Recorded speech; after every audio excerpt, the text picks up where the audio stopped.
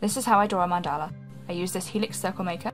I mark the centre first. Then I draw around the outside. Then I draw several circles at different diameters.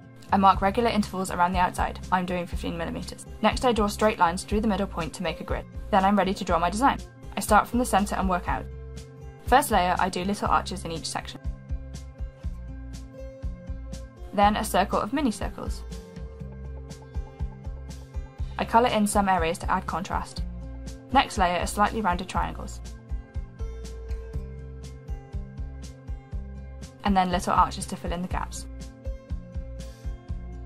Then I made much taller triangles going across 2 of the circles.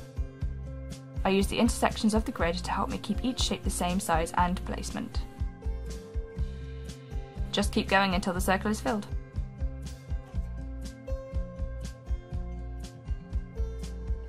And that's it!